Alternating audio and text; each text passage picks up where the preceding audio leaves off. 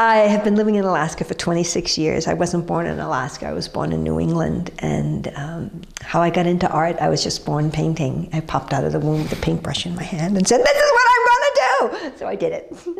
When I first moved to Alaska, I lived in a homestead, an old homestead in the middle of the state, in a wilderness area that doesn't have a name.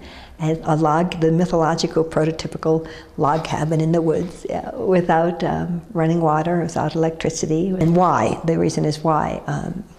I moved to Alaska for, number one, I was following my artistic and spiritual vision, which has a lot to do with the beauty of the far north, the Arctic.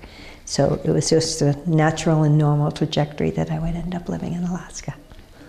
The creative impulse is the fundamental energetic of all of existence.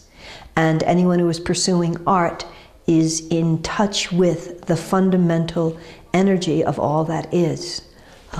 And so that's the why of art. That's why people continue to do it. It's a pulse in the heart of the universe, in the heart of existence, and in the heart of ourselves. And why I do it, it's my spiritual pathway. It's also my joy.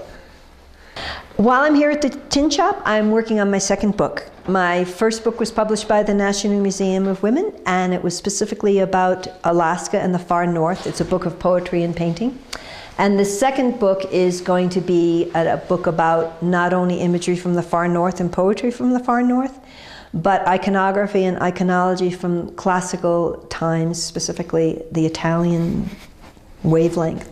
And so I'm going to go back and forth between images in the far north and classical imagery, and also a lot of contemporary Italian imagery.